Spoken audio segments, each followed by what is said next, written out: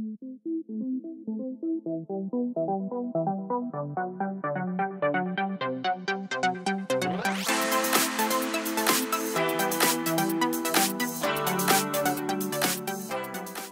guys, it's Alina here, and today we are doing this makeup look using the Urban Decay Game of Thrones collection.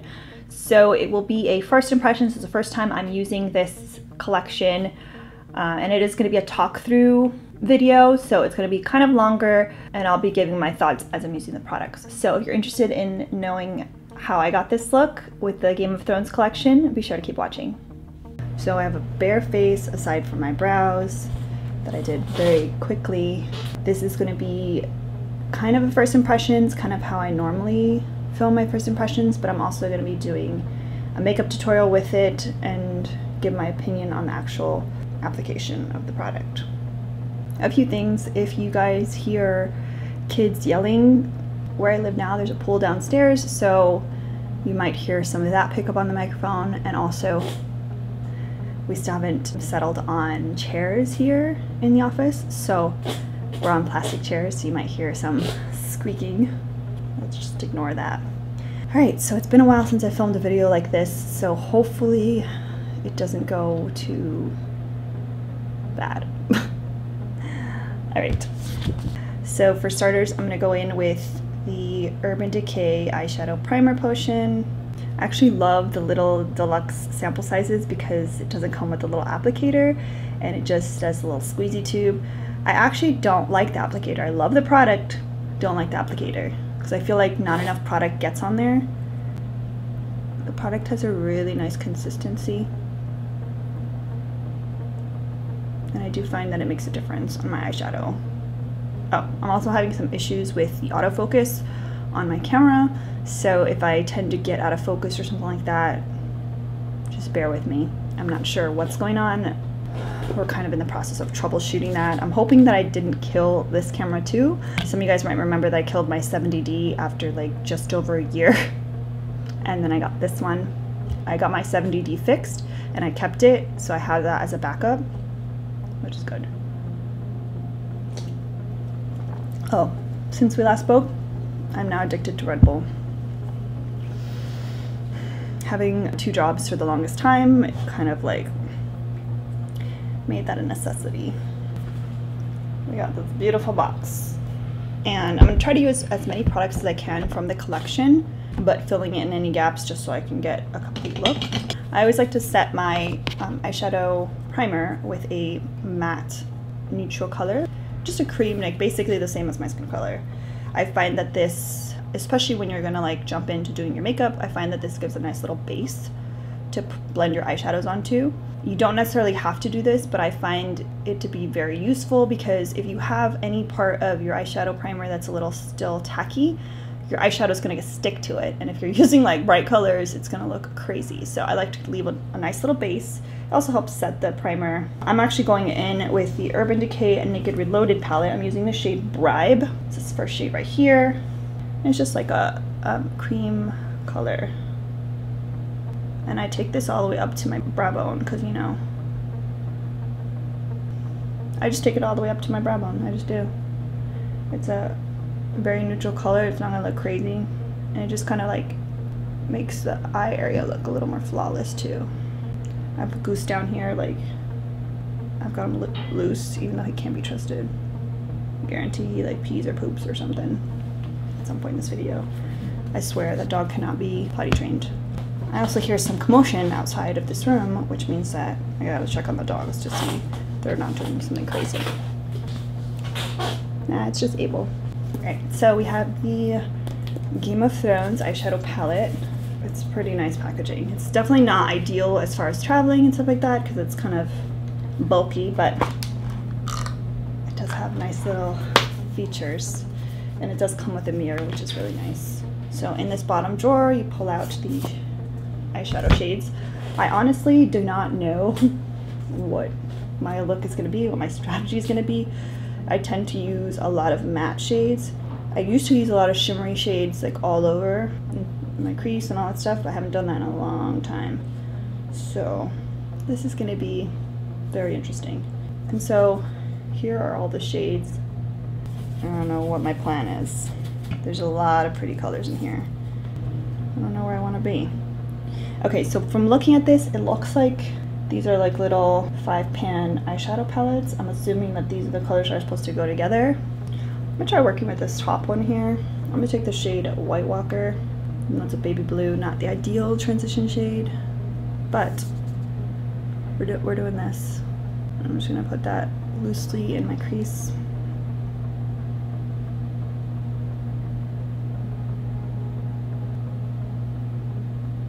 I don't even know if anything's happening. Oh yeah, it's picking up color.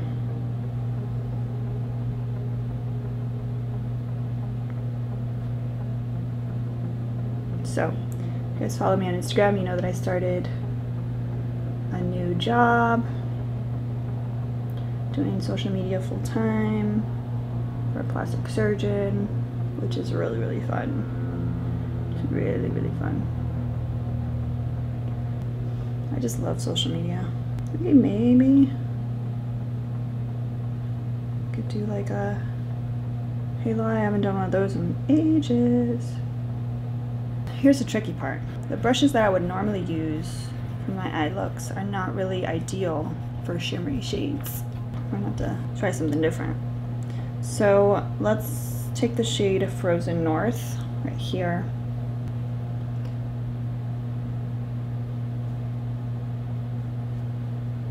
Okay, so this one looks like I can tell that it's like a aqua-y, like teal type color, but it's definitely showing up super teal on me. But I am like pretty impressed with how well it's applying with just like a flat brush. I usually go in with these shimmery shades like with my finger. This is not bad, it's pretty good. I will say that this shade is the one that when I looked at the palette I immediately was drawn to, so. This is really hard to do with a flat brush. And I'm really glad that I stuck to my guns, which is my usual of always doing my eyeshadow first before I do my face makeup, because I'm getting tons of fallout, which is pretty typical for shimmery shades, especially if you're using a brush rather than your finger. With your finger, I feel like the oils on your skin kind of like grip it a little better, so it's not as messy as an application. So you see I'm applying them outside, leaving that middle space open. I was planning on blending. I might just keep it a little like more sharp. We'll see. I'll leave it like that for now. So now we're just repeating the same thing on the other side.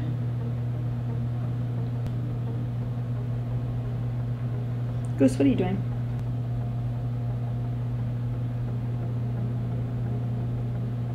Okay, so I don't know if you guys can tell, but I'm basically going above my crease because I kind of have hooded eyes. Not super hooded, they're like semi-hooded, so if I don't go above the crease, most of my eyeshadow disappears, like as far as what you can see. I think I'm gonna keep it kind of like harsh like that, I think. Yeah, so started a new job. And this plastic surgeon, he specializes in, I mean, obviously he's trained to do everything, but his like bread and butter is BBLs, so Brazilian butt lifts, which are like super in right now. A lot of people doing them. Don't worry, your girl's not gonna do it. I'm good. And you know, I don't have anything against plastic surgery or people that do it. I've just always been really afraid of going under anesthesia like that, just for fun, you know? Tricky part is getting these things even. Maybe I will blend it. It looks kind of crazy. Like this kind of more like blocky graphic stuff. Doesn't necessarily look good on me. I'm gonna blend it with, I'm just gonna get a little crazy and go with this purple color here. Stormborn. Let's see what happens.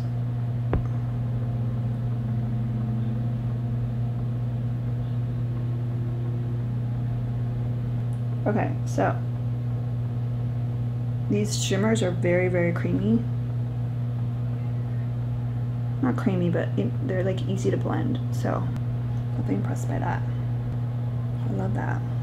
So I'm just taking that purple shade and just kind of blending that harsh line with it. Gosh, I love that. I'm gonna take that White Walker shade again, blend like the outer part. It's intense. So I'm gonna go back in and kind of dab more of the teal.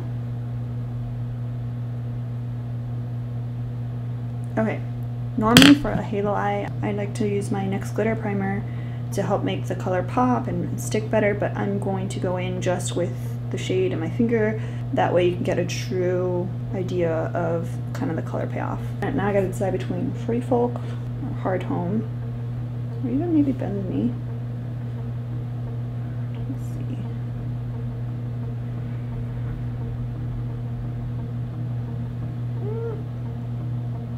I put Bend the Knee.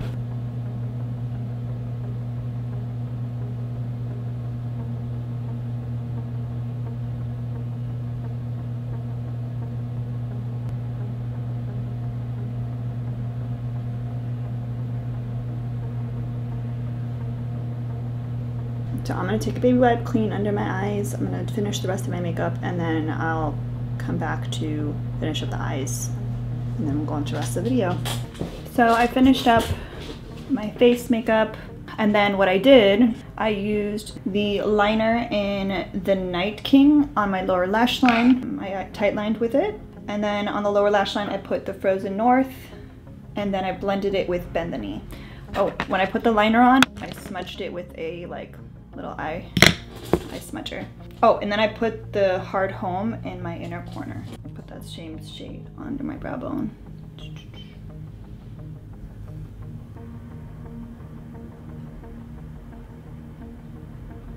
So, my dilemma. I swatched on my finger, like I swatched the two lightest highlight shades, and that middle one for sure, too dark for my skin tone. This pink one, it doesn't seem to have enough oomph on it, but I'll try it out. Yeah, like, your girl wants more than that, for sure. And it's a very like pink tone. It's not very, I wouldn't say it's a everyday makeup highlighter, but neither is this eye look. So I'm gonna apply that just to use the palette.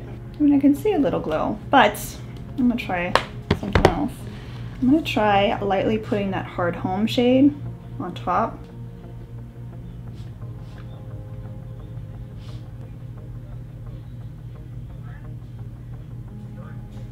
I feel like that gives it more.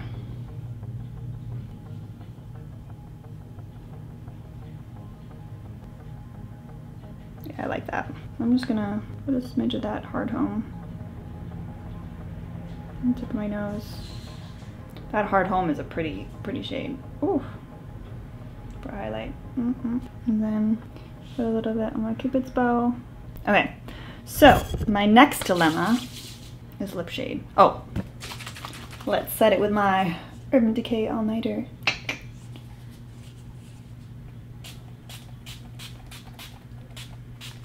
You guys might have noticed that I haven't put mascara on. I always do my mascara after I set my face with my all-nighter, like once it's all dry, because I have really long lashes and I find that when I spray my face, it like just makes it smear even more. So I just set it and then I'll put my mascara once it's all dry. Like my makeup it's like a process because I go back and forth. It's a very weird method. Okay, so my dilemma is with the lip products because I find that they're all very like warm toned and don't necessarily go with this blue. When I saw this particular one, I was like, oh, please be like an icy bluish gray or something. And then it was like a dark blood red. So definitely not that one. This one's like a true red, way too 80s for me, like with this eye look. I guess this like more neutrally one might be an option, although I'm not crazy about it. There's also this one, Cersei. Let's try this one. It's not really like a nude color I would ever gravitate towards. It's too like peachy for me.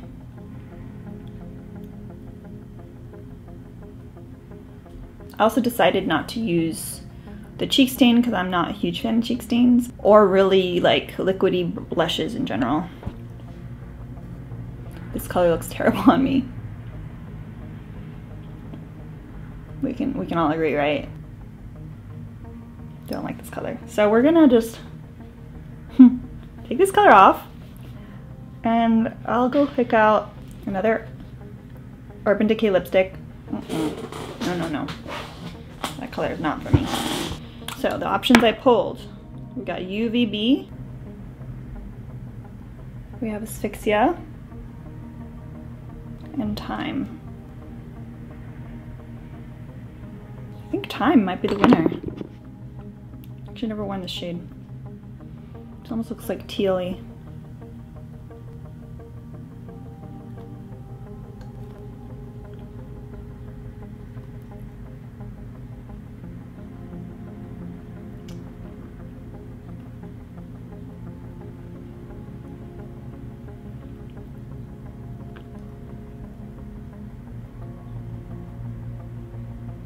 Maybe put something on it. Woo! I like that.